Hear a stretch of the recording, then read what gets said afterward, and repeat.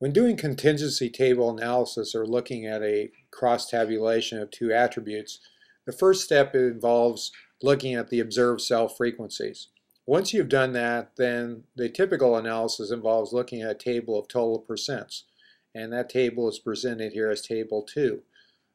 The entries in that table, the numbers in that table, reflect what percent of cases fall within given categories, joint categories of these two variables. So for example, if you look in the first category there for under the category of city and non-victim, you see that 36% of the sample falls in that category, meaning that 36% of the people in the sample were a non-victim of a crime and lived in the city.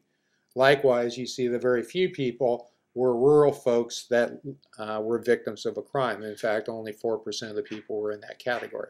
So this table of total percents gives us basically the overall distribution of cases in our particular sample. And it's standardized by taking the number of observations in the cell, divide that by the total number of observations in the sample. So in the case of city non-victims, it's 500 divided by 1,400, which gives us 36%.